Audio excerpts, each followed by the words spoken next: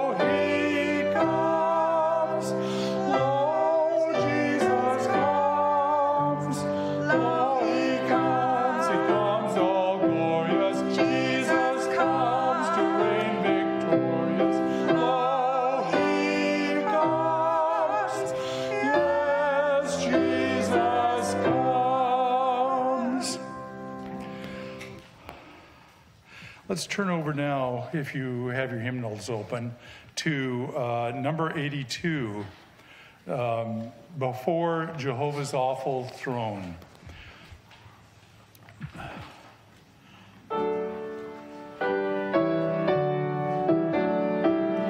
Verses 1, 3, and 4. Before Jehovah's awful throne, ye nations bow with sacred joy. Know that the Lord is God alone. He can create, and He did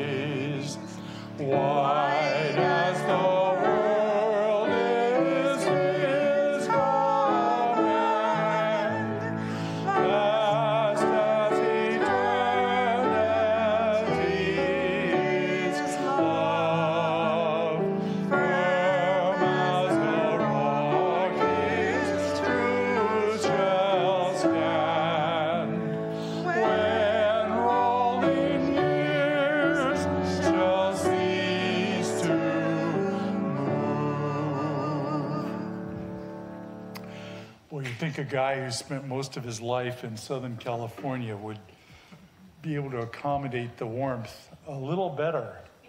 But, oh man, there's just not enough sagebrush up here to support this kind of stuff. All right, I think our last one is 103, isn't it? Yeah. I had a marker, but never mind. Huh. Oh God, our help. This is, I don't know, it's just a kind of a wonderful prayer, thanking God for his help in the past and seeking his guidance in the future. And since this is kind of our opening song, I'd ask you all to stand with me and let's sing. Let's do verses 1, 2, 4, and 5.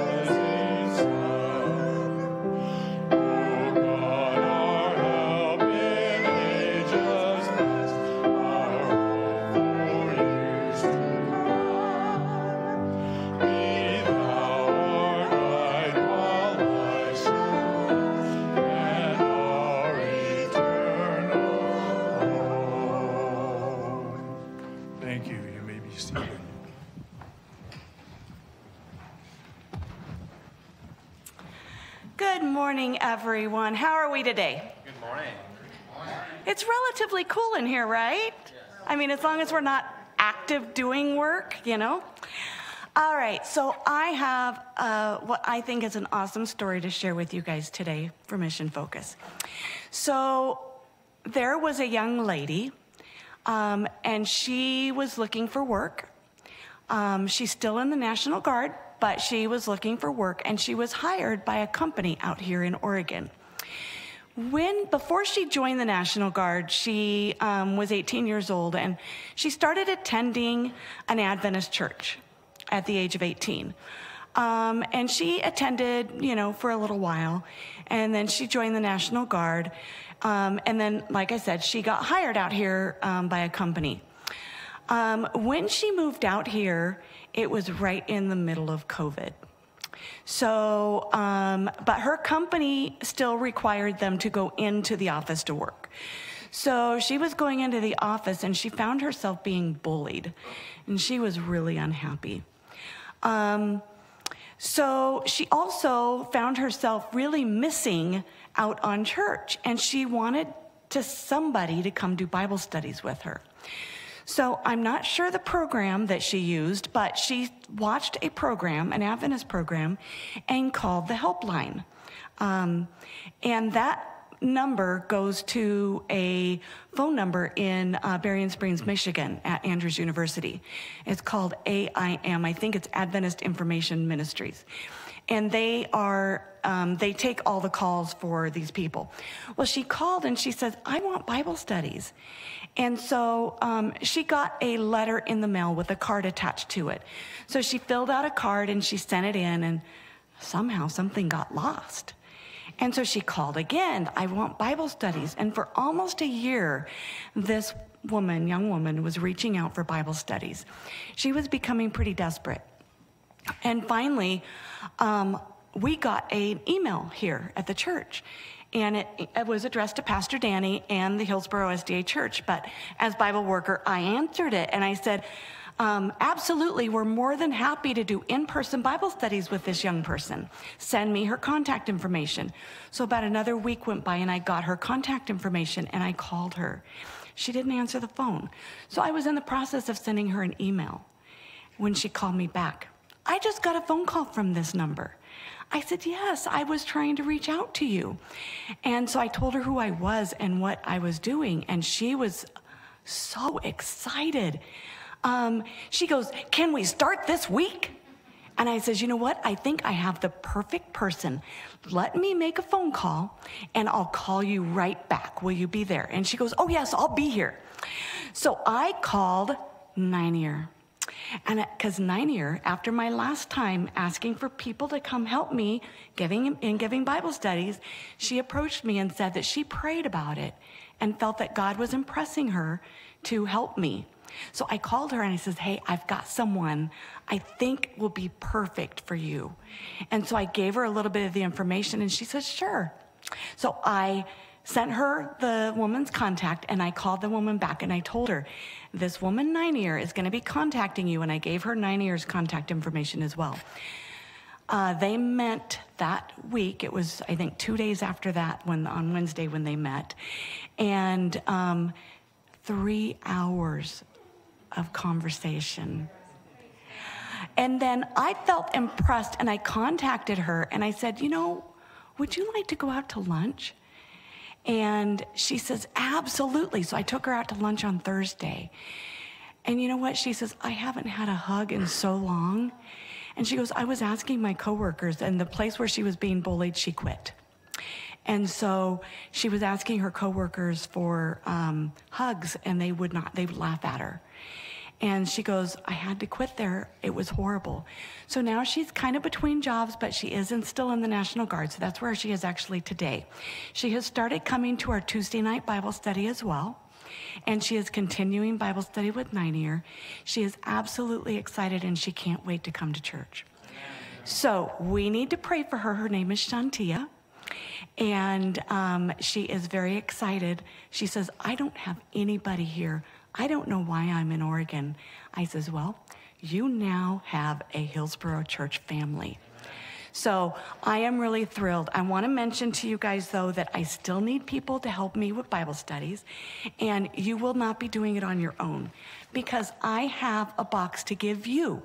And if you're willing to do Bible studies, you can choose It Is Written or Amazing Facts. I have either one. And so you will have your own box where you have your own lesson to go through, and then you will give the one lesson at a time to the person you're studying with and go through the lessons with them. It makes it super, super easy. And then if you have questions you can't answer, you can always talk to me or Pastor Danny or Pastor Victor.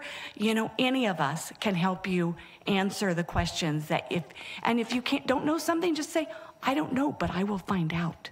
Now, the other thing I also want to share is we have Bible studies for kids.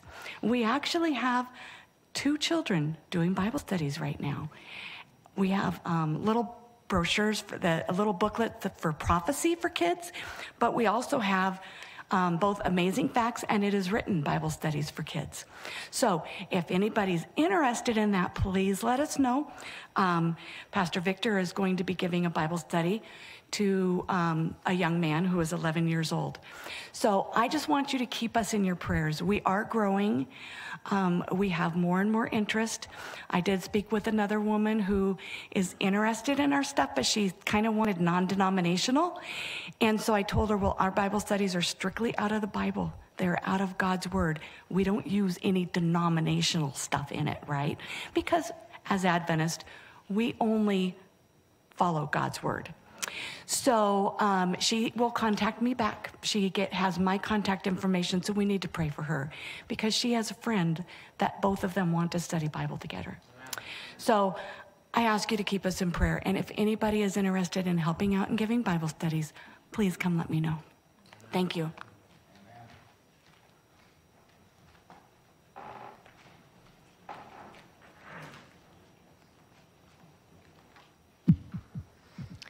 Hello, boys and girls. I have a special surprise. So if you guys want to come and sit down in front of me, and we'll have children's story.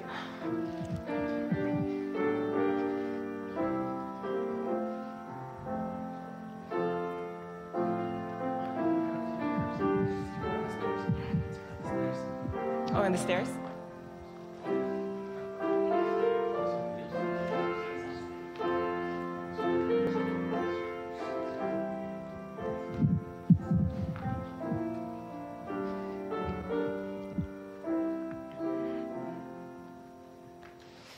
Hi guys, so who likes puppies and dogs here? Can you raise your hand? Yeah, I love dogs and puppies too. So at my house, I actually have 2 dogs. I have one white dog, her name is Sugar, and an orange dog, her name is Piper. And something my family likes to do for fun is that we breed dogs and we have litters of puppies. Do you guys like puppies? I like puppies a lot, so it's a really fun thing to do. And so before we got Piper, we used to Sugar. And so Sugar was mom to 3 litters. And one of our litters that we had was 11 puppies. And so that was our biggest litter, and it was really, really hard to keep track of.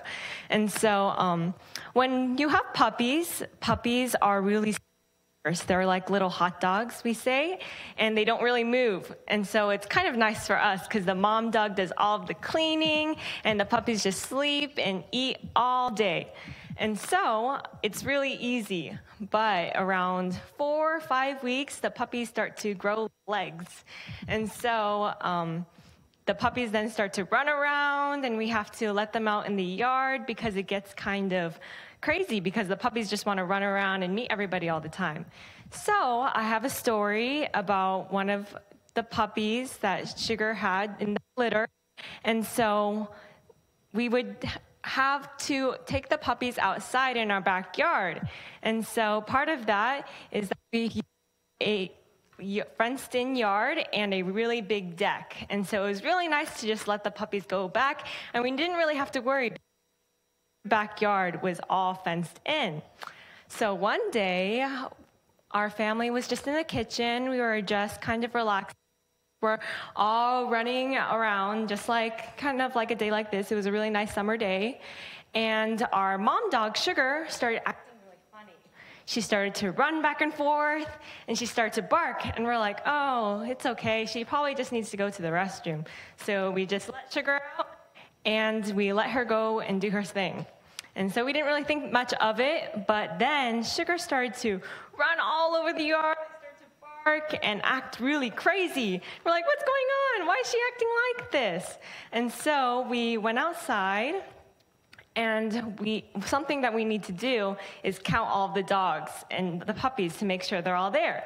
So we went 1, 2, 3, 4, 5, 6, 7, 8, 9, 10, and we couldn't find the 11th one. And we're like, okay, maybe we miscounted. There was a lot of dogs. So we started to count again, and we could only find 10 puppies, but we needed 11 puppies. And so we started, our entire family, me, my mom, my dad, my brother, all started to run around the yard trying to look for the dogs. So sometimes they like to crawl underneath our deck, so we looked under there, and there was no puppy. And Sugar started to go in circles until she stopped at this one little weedy part in our fence. So, like I said before, we thought our yard was fenced, but we went into the little part that Sugar was really barking at, and we realized there was a hole in the fence. And we're like, oh, we didn't know that there was a hole here. And so, when we looked past the fence, we saw that the puppy had walked out there and fell through the hole, and there was a little ledge. And so the puppy was stuck between the ledge, and there was a fence because we had a little sewage part behind our yard. And so we were really glad that we found our puppy, but we needed to do our puppy rescue. And so my brother, thank you. And so my brother and my dad got a ladder. And so they hopped over the fence and grabbed our puppy, and all was good. We found our puppy. She was a little stressed, but it was okay because we found her. And so when I think about this story, I think about how Sugar really made sure that she wanted to find her last dog, you know? That was all of her babies. And she was really, really determined, even though she had her 10 dogs, she needed to find that one last dog. And if it wasn't for her, we wouldn't have known, because her ears are a lot better than ours, and her nose is really, really, really keen. And so we couldn't have found that dog if it wasn't for Sugar, and she was the one who told us. And so there's actually a story that's very similar in the Bible to this. It's a parable of the lost sheep. And in Luke 15, 3 through 7, it says, "Then Jesus told them this parable. Suppose one of you has 100 sheep and loses one of them. Doesn't he leave the 99 in the open country and go after the lost sheep until he finds it? And when he finds it, he joyfully puts it on his shoulders and goes home. Then he calls his friends and family together and says, 'Rejoice with me, I have found my lost sheep.' I tell you that in the same way, there will be more rejoicing in heaven over one sinner who repents than over 99 righteous persons who do not need to repent." So just like how Sugar loves all of her puppies and she'd leave our 10, we have a shepherd in heaven that actually loves us so much more. And he even had 100 sheep in this story, and he left all 99 just to find that one. So I want you guys to remember that even when you're lost and in trouble, God cares about you so much that he's going to always find you out of trouble, and he's always going to try to, look for you in the end. So I'm going to pray. Then after our prayer, I'll bring our special surprise in today. So everybody close your eyes, bow your heads. Dear Lord, thank you for being our shepherd in heaven, and thank you for caring and loving for us so much. Please bless these boys and girls today and help them to love you and to pray every single day. Thank you for the Sabbath day. And thank you for the sunshine in the sky. In your name I pray, amen. Okay, so if Marcus wants to come in, I actually brought a puppy here today. Wow, so Piper actually had 6 puppies. It's a little less than 11. But we have a little puppy here today that goes along with my story. So if you guys want to come in online, we can all meet the puppy. This is Juniper, guys.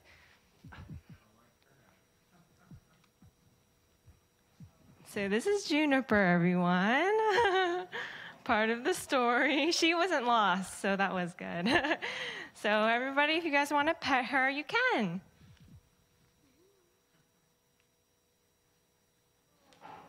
Go ahead, you can touch her. Yeah? Oh, really? It's okay, she's pretty gentle.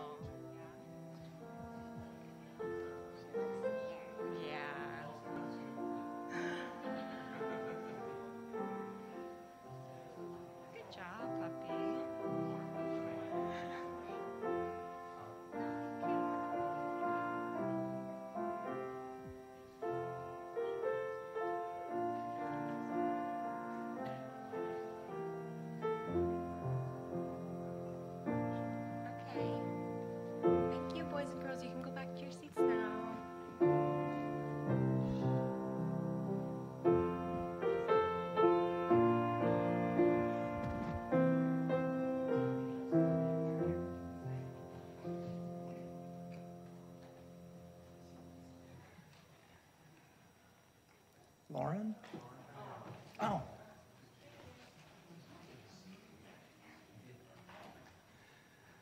Good morning. Happy Sabbath. It's great to see all of your smiling faces. Yeah, thanks, Wally. And just Teresa talked about those Bible studies and is looking for volunteers, but I will tell you from personal experience, the blessing is all yours when you do that, when you go out and reach to other people. And it isn't scary. It really is a very pleasant experience when you let the Holy Spirit work in you. This morning, those who would like to kneel for prayer, please kneel, and we'll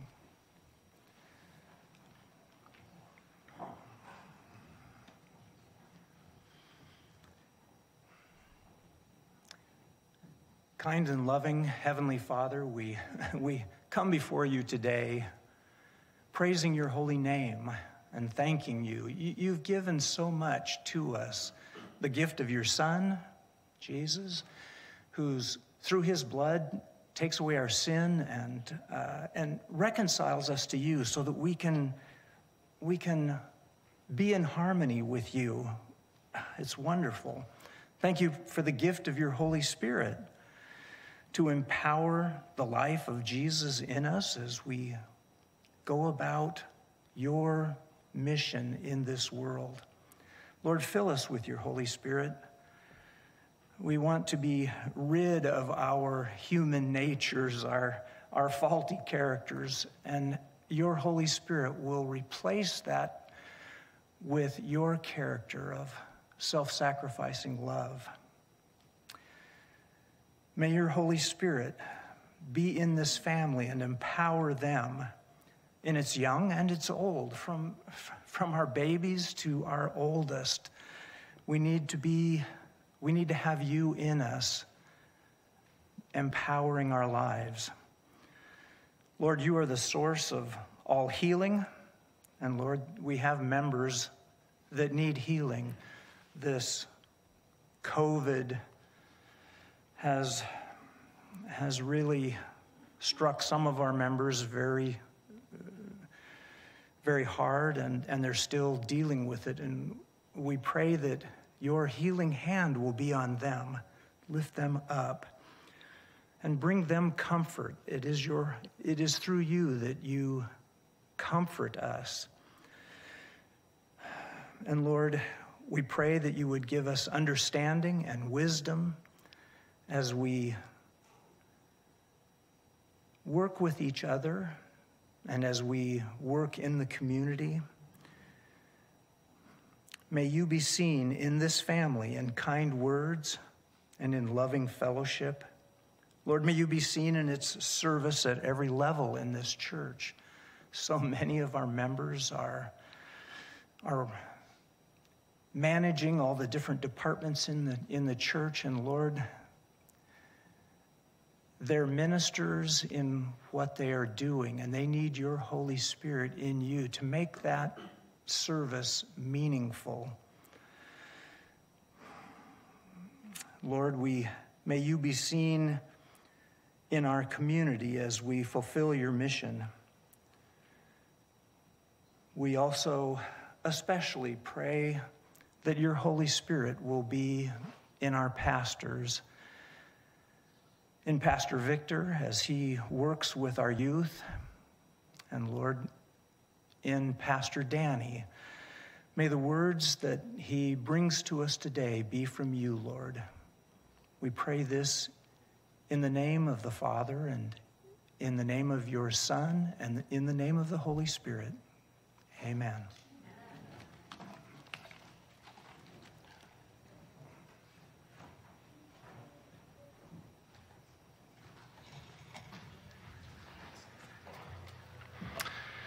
You know, I still remember in August, or actually in July of last year, and the conference told me I'll be going to Hillsboro Church. And I said, I think I remember driving by there. And then I drove by the church. I said, what a wonderful church. And we got to come into this church building, and I said, wow, this is a great building we have here to worship. And there are still places and cracks and crevices, little things that I'm learning about this church still. Like today, I learned there's a fan switch back there, Dave. And thank goodness we have these little fan switches, right? There is still one part of the church building that we are not using yet, and I want to make sure that we use. There's a tank back there. It's a beautiful glass, which we just covered now, but there's a tank back there, and that's a baptismal tank. There's nothing that really gives me goosebumps or as much joy is when I see people choose to follow God. It's a big step. It's trying to dedicating themselves to God. It's a huge step. And then if any one of us, have an opportunity to lead someone to Christ, there is no greater honor, really. There's no greater honor to help people learn more about Jesus. That's what we do. It's just so wonderful. And so to Teresa's effect, as she's a Bible worker, and I told her this specifically, I don't want you doing all the Bible studies. That's not your job as a Bible worker. Your job is to coordinate, get church members involved, get people involved, because all you guys can do it. We'll try to make it as easy as possible. We'll train you, because we want you to enjoy part of that joy of leading others to Christ. And it is truly a joy. So let us pray, and let's begin our sermon today. I just pray, Father, for your Spirit to lead us and guide us and bless us. We want to thank you for this day and opportunity to listen to your words. We pray in your name. Amen. Daniel chapter 7. I don't have enough time to you this morning to give a full presentation of Daniel chapter 7. It's a prophecy it's well known by some of you, and maybe some of you might be not as well known. So I want to cover enough that we know what it's about, but there's some thoughts and ideas I wanted to hit more about Daniel chapter 7. In our prophetic series we have in the fall, I'll go in more in depth, because there'll be people, I hope, that have never heard about Daniel chapter 7. But to this group, I'm hoping that you already know Daniel 7, so we'll go do a quick review first. And that review starts right here. The 4 beasts that come out of the sea in Daniel chapter 7. We've already studied chapter 2. Remember chapter 2 and the great statue of Daniel chapter 2. And we understood that there were 4 kingdoms in Daniel chapter 2. There were Babylon, Persia, there was Greece, and there was Rome. Well, what is interesting is that as we continue in the prophetic messages of Daniel, what's interesting about prophecy is that it focuses on a certain concept, then it narrows that focus. And in Daniel 7, it actually narrows the focus of prophecy and actually brings up another element to it, which are the little horn that comes up in the middle of Daniel chapter 7. So as we see the picture up here, we have the lion that represents Babylon. And then we know that after the lion, Babylon was conquered by another kingdom. And we have the bear that was lifted up on one side. The interpretation thereof means that the Medes were stronger. I don't know if you know your history, but the Medes were actually stronger. But then after, the Persians became the more dominant culture of this kingdom. It had 3 bones in its mouth, depicting that it went 3 directions, or it conquered 3 territories in conquering this vast land. We know that Median Persians also ended. And it ended quite violently in historical facts, because Alexander the great general, came and roaring, and he's depicted by the wings that it was literally flying. And he said that the conquest of Alexander was quick, that he conquered vast territories, that people didn't even see how quickly he had destroyed Persia, and he became the next great territory. And if you know history, that Alexander the Great died at a very early age, and when he died, he left his kingdom to 4 generals, and therefore we had the 4 heads of the leopard. And finally, we see the last beast or monster that comes out of the sea, and this beast is a terrible beast. Iron teeth, had 10 horns, and this teeth demolished everything in its path. And we know that after Greece, Rome, the Roman Empire, the Caesars, had come into power, and they ruled with an iron fist. They conquered Asia, Europe, Middle East, vast territories, one of the greatest kingdoms to ever exist in the history of the world. And out of that comes the little horn. You can't see the little horn on that picture, but there's one little horn up there that has a little mouth on it, little eyes on it, right in the middle. It's a little different. And we talked about how there's a little horn that came up out of this beast. And this beast talked blasphemies against the Most High and actually attacked the saints of the Most High. So in this depiction, we have the prophetic message of Daniel chapter 7. But what is the point of Daniel chapter 7? Because we have Daniel chapter 2. I believe intermixed with the message of Daniel 7 is another message. Another message is this, that there is an earthly kingdom, which we have here, but there's also a future kingdom, a godly kingdom. If you read Daniel chapter 7, and if your Bible has what I call regular lettering and what they call poetic lettering, you will see in your Bibles there are the parts of the Bible you read in 7 is actually very cube-like. But there'll be other parts of Daniel chapter 7, it's very more sparse, okay? It's more, there's more space. You'll see that if your Bible has that, okay? It has more of a dense print and more loose print, and you might see that. And if your Bible has that loose print, whenever it goes to loose print, what that's telling you is that it's poetic language. It's poetic language. That's why in Psalms, you'll have a lot of loose words, not all edge to edge like rest of the text. And what is interesting is if you look at Daniel 7, it's actually 2 visions in one. There's 2 visions going on. Now, we seem to concentrate on the one vision of the beast because it kind of stands out, but there's actually another vision, to my opinion, a more important vision. And this vision is about the real kingdom. And what Daniel 7 is really doing is not just highlighting the earthly kingdoms, it's highlighting the comparison of the 2 kingdoms. A kingdom that will eventually disintegrate, and a kingdom that will last forever. Counterfeit, title of my sermon today. It's a noun. It means made in the exact imitation of something valuable or important with the intention to deceive or defraud. There is an eternal truth that we all need to understand. God is real. God is real.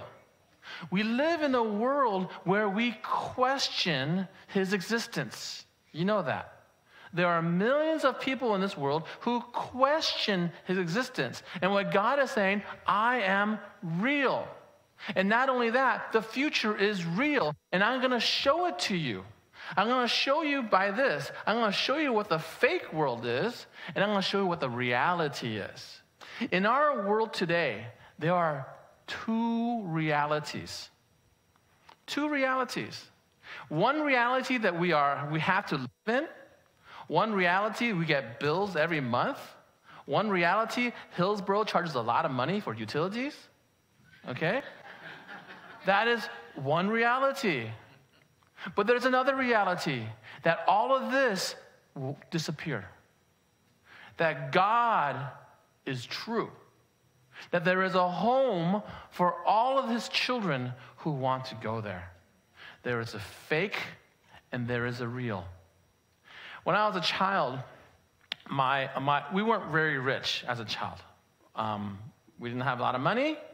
My parents were just doing what they can to make sure that we were fed and we had clothes on. And when I was a little kid, I went to school. And all my clothes were Kmart specials. You guys remember Kmart? Good old Kmart, right? And that's where I got all my clothes. I don't know, just clothes, right? Well, I went to this new school one day, and I had my Kmart clothes, and these other kids, like they always do, they looked at me and goes, "What is that? What are you wearing?" And, and they have these old-fashioned things, what they, and because I wasn't wearing the proper fashion, I was like, oh, Danny is just one of those weirdos, And I came home feeling really bad, I was like, Mom, kids are making fun of me because I have funny clothes. And she felt bad. And the big popular brand in the 80s, 70s, 80s, was Nike. Okay? All the kids had Nike shoes. Well, my mom can't afford Nike shoes. They were like $40 to $50. That's a lot of money for shoes. Especially me, as a boy, I go through shoes like nothing. I'm running around, right? But my mom felt really bad. So she went to Kmart, and she did the next best thing she could do. She found shoes that kind of looked like Nikes. okay? And she bought me these, the upside down Nikes, all right? So I remember she came home and she got all excited and she brought that box and she gave me these Nikes and I put them on. I didn't really understand it, really. You know, it looked like Nikes. And I put them on. I was so excited. I got brand new shoes. I went to school. Oh. The kids were looking at me. They're looking at my shoes. They go, nice new shoes, Danny. I went, okay. I sensed a little sarcasm. And then all the kids start whispering and talking, and they start laughing at me. They go, Danny, those aren't Nikes. Those are fake Nikes. I was like, fake Nikes? Yeah, look at mine and look at yours. And it dawned upon me, my swoosh was upside down. I was so embarrassed. I was like, oh, and all the kids are laughing at me again. You know, my wife says, I was so traumatized by that. I was like, now I have to wear name brands. Like, all right, fine, maybe. Fake. Fake means an imitation of the true. There is a true God. Because it says in Hebrews 6:18 that by two immutable things in which there is an impossible for what? God to lie. We might have to be strong in consolation. We have fled the refuge and lay hold upon the hope that is set before us because God doesn't lie. It is immutable. If God says to you and says, you are a rock. Listen for a second. You say, well, I'm not a rock. Okay, hear me out. If God calls you a rock, guess what? The next moment he says that, you will become a rock. Did you hear what I said? Because God is truth. And if he speaks it, it becomes fact. It's a pretty powerful God, right? That's how God works. He is true. He cannot lie. He cannot lie. He could only tell the truth because there is only one truth. Do you understand? There is one truth. There is nothing else but the truth for God. It is fact. Whatever he says, whatever he does, whatever he is the truth. And if God tells us there is a heaven, it is fact. It is not conjecture. It is not wishful thinking. It is not, I hope there is a heaven. There is no such thing. If God says there is a heaven, if there is a home, if there are angels, there are so. Yes? That's how God works. He works and deals with facts. We don't have to hope there is a heaven. We don't have to hope there are angels. We don't have to hope there. No, if God said it, and if God said this, if Jesus says, I am coming back. In John 14, he says, I'm coming back. And that there's many mansions in heaven. And if Jesus said those things, can I take that as a 100% fact? Absolutely.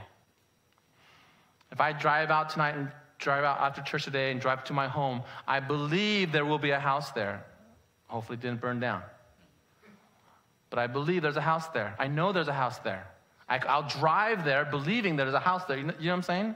There's no, well, I hope there's a, no, there is. And if I look in the map and it says I'm driving to whatever, Boise, Idaho, I'll trust that map. When I get to that position, there'll be Boise, Idaho. And what God is saying is that he does not lie. And when God says there is a heaven, it'll be there. It'll be there. It can't not be there. So we have the other problem. We have what's called a father of lies. In John 8:44, it says, you belong, this is about Lucifer, you belong to your father, actually talking to the Pharisees. It says, you belong to your father, the devil, to you who want to carry out your father's desires. He was a murderer from the beginning, not holding the truth, for there is in him no truth in him. When he lies, he speaks his native language, for he is a liar and the father of lies. Understand something, that there is an enemy who is lying to us. Does that make sense to you? He is lying to you. He is lying to this world. What God is fact. And what Lucifer has done is to confuse our world by lies.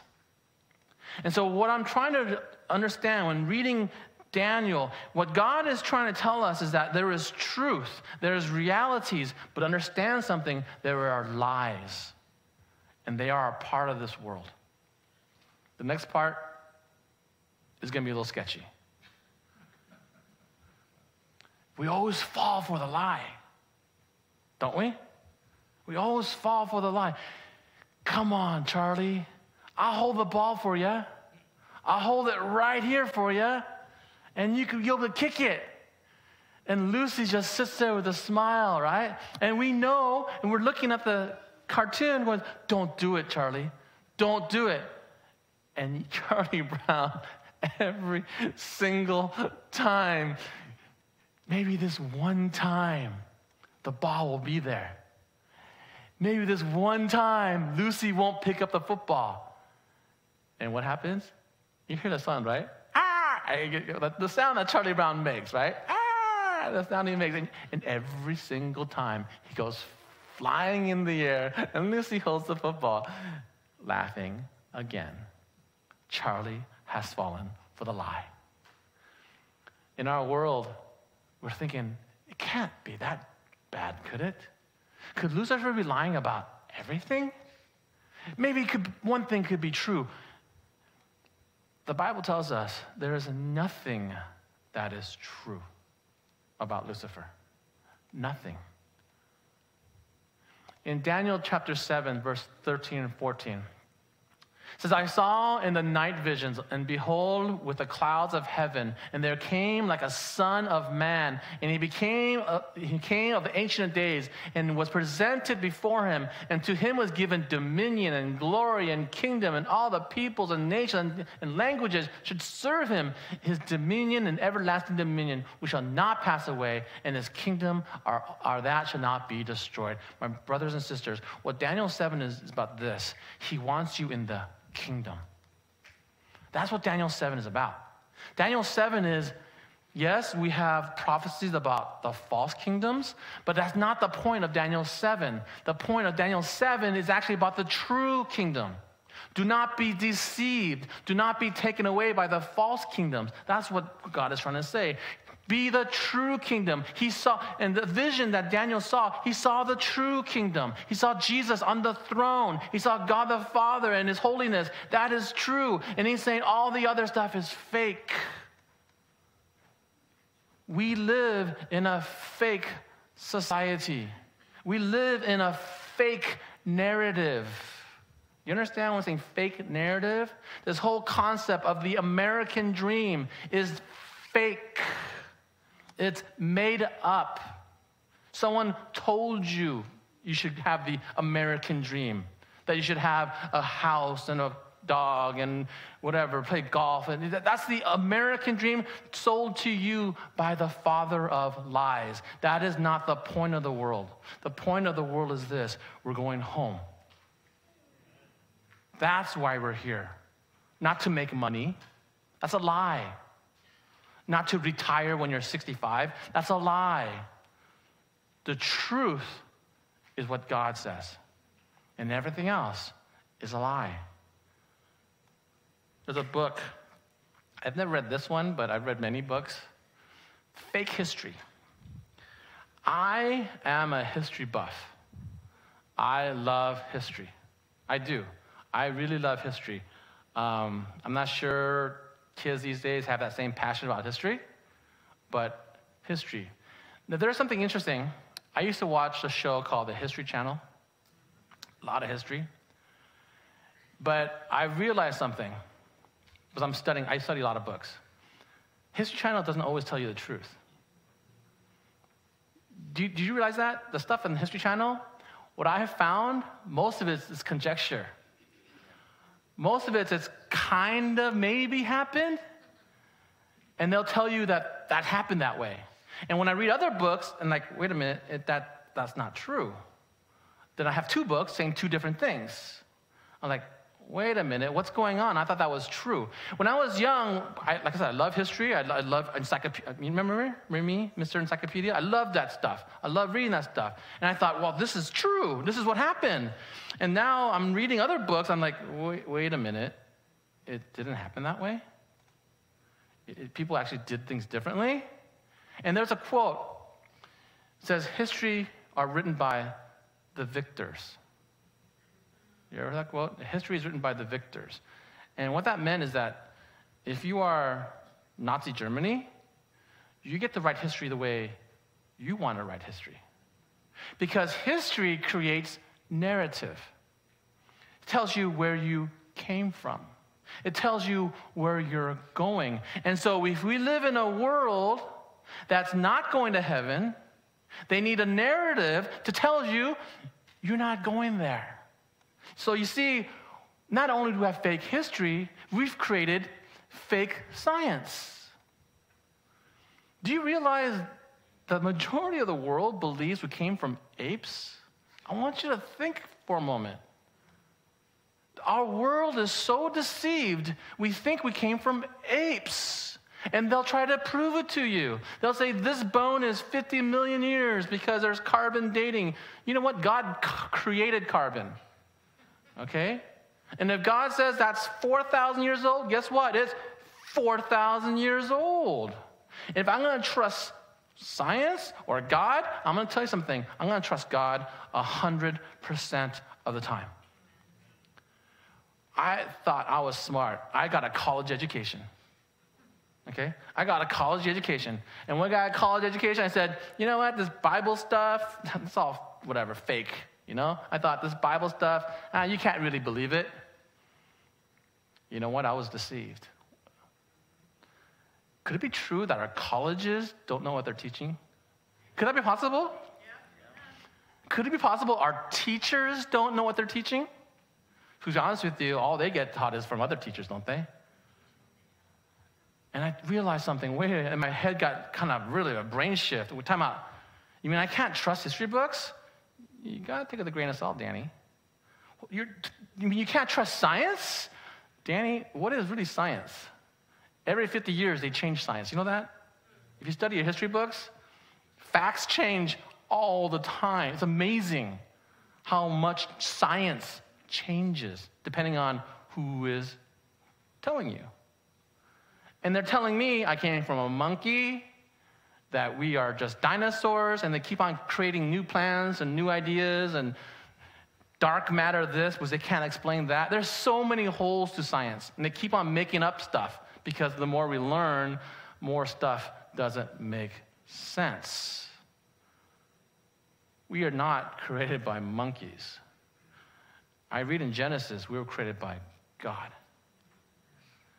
And if God says there were 7 days in creation, there are 7 days in creation.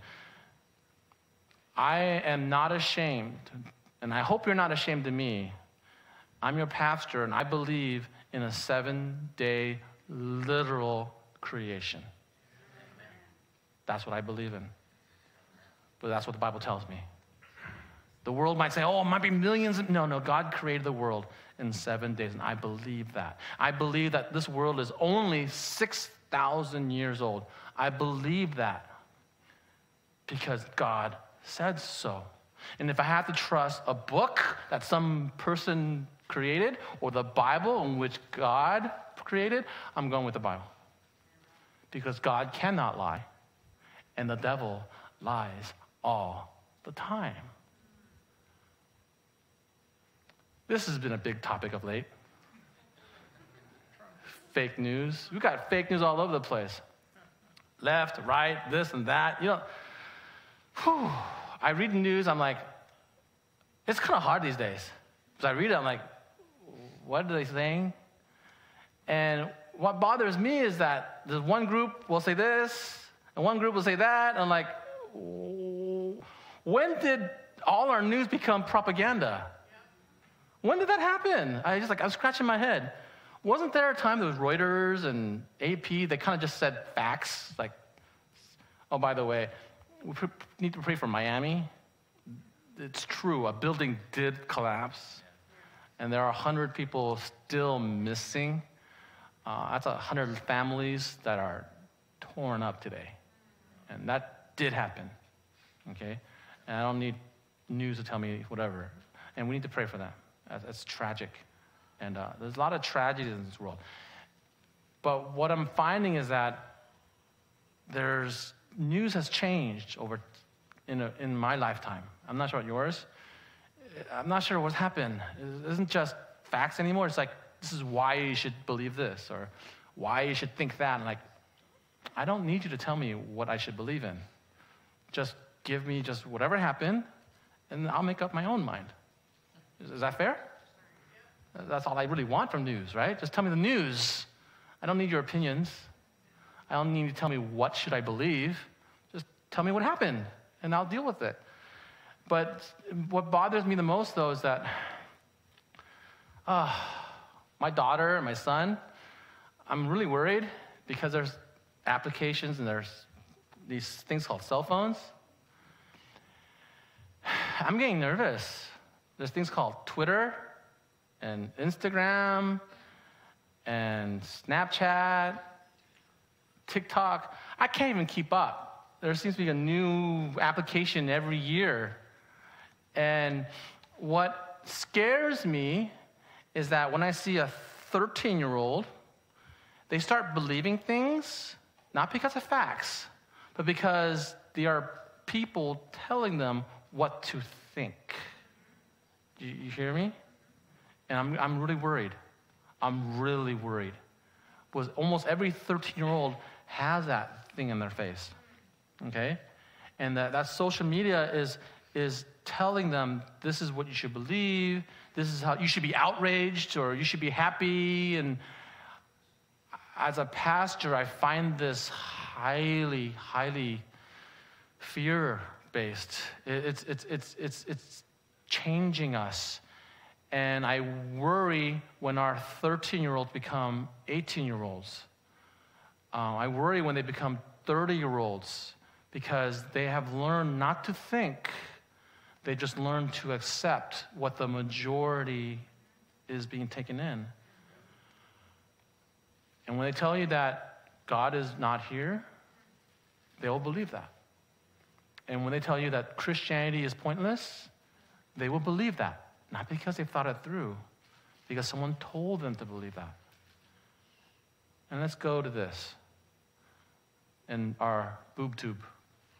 It makes you a boob. It just vegetates you. You sit and listen to whatever they tell you to believe in. Hollywood, my friends, is not entertainment. I want to let's get this across, okay? Let's please understand this. Hollywood, Disney, Paramount, Universal, all these companies is not entertainment. Do you understand this? It's not a movie to be entertained. It's not a good story. It is no such thing. All of our movie houses are owned by people who work for the evil powers of this world. Do you hear what I said? There's a liar in this world, and his name is Lucifer. And he runs that show. He runs this show. And all our movies and all our entertainment, I need you to watch with filtered eyes. Am I saying not to watch TV? Okay, I'm not going to say that because I watch TV. I watch Home Channel. I got some good design ideas for bathroom. Kind of expensive ideas. I like Food Channel because I like to eat. That could be a problem for some of us. Okay? So there are some things I do. My wife is watching some gold digging. She thought it was kind of cool. Alaskan gold digging. I was like, that's interesting. Why are you up there 40 degrees below looking for gold? But that's what I want to do. But that was interesting, right? So there are TV I do watch, but I want to say we need to understand what we're looking at, okay? And movies are not entertainment. There's a producer that made a quote, and it stuck with me. He says, every movie is a sermon. It's a sermon. There's a message behind what they want to say. And they wrap it around a movie because we like stories. We are narrative. You understand? People are narrative. We are a story. Jesus created us to be part of a grand story. Okay, he did. And when we watch movies, we like that story. But the problem is, when we watch the worldly stories, we believe their narrative. We believe their ideas. And trust me, it starts from a wee little age from Disney and goes all the way up. Be careful of what we're taking in, okay? And I think that, to me, I'm honest, the children movies are the worst because kids have no filter. They have no ability to say, that's not right. And they just take it in. The indoctrination begins. And you wonder why at 18 they don't believe in God anymore. To be honest with you, I don't believe it's because we have our bad schools, to be honest with you. I think Adventist schools are great. We have some wonderful teachers. But they can't compete against Hollywood. They can't compete against Cartoon Network and MTV and music videos. They can't compete against that. But the indoctrination is powerful. I'm going to hit this guy a little bit. If you don't recognize him, that's the Pope. And to be honest with you, he's kind of an easy target. Let's be honest. He's kind of, if you look at this frankly, it's kind of an easy target, okay? He has a pagan Egyptian hat on. He's wearing pagan clothes. Has a pagan thing. Everything he's holding and doing is pagan. There's almost nothing here that's Christian except for maybe the title Christ, okay? And then we know this to be true because we know in Daniel 7 that not only does the lies stay in the world, it seeps into Christianity. And this is kind of, I'm hitting some tough ground here. Do you understand that lies has come into the church? Is it possible? Could it be possible that the most powerful Christian church of the world has no Christianity left in it? This is a danger that I see in our world today. That if we don't know our Bibles, if we don't study the truth will be told to us. The truth will be shared to you, and you will believe what the world tells you to believe. And my friends, I have a big problem with that. As a pastor, it is not my job to tell you the truth. You hear me? My job is to share with you the truth, yes, but then it's your job to understand that truth. Yes?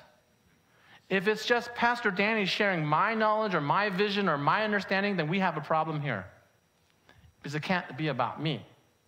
What I do want you to understand is that if we rely on sources, even the church. Now, this is an easy target. The next picture, you might not like the next one. Okay? This one. You seen these before? The one on the right or the one on the left is a steeple. The one on the right is the Washington Monument. Okay, I'm a history person. Remember that. I actually looked up what these things are because that's who I am. I'm a curious person. I just can't let things go. So I start digging and researching and whatnot. The common idea is that they're both the same. Both these are the same.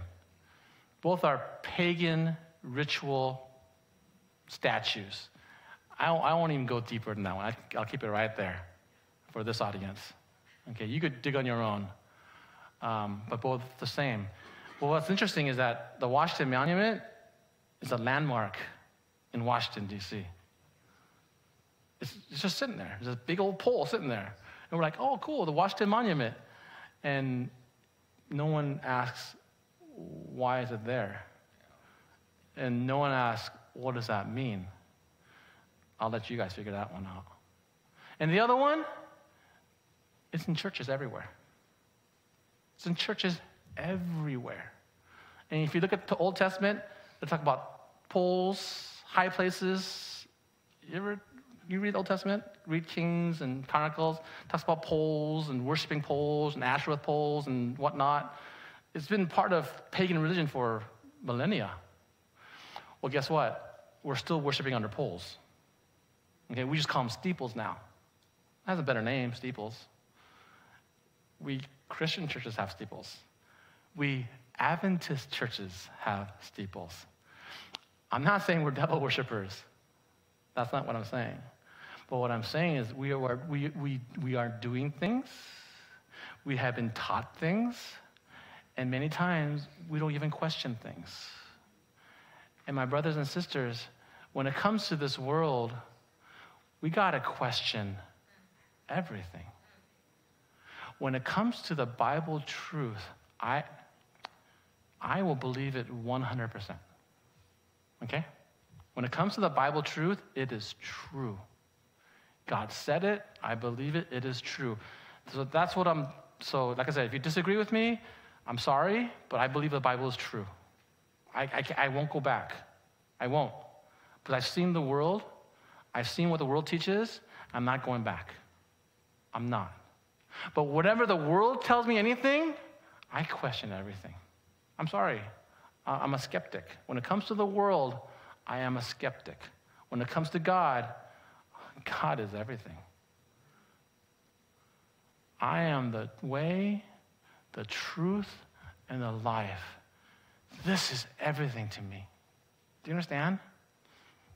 This is not just a saying. This is not something Jesus just said casually.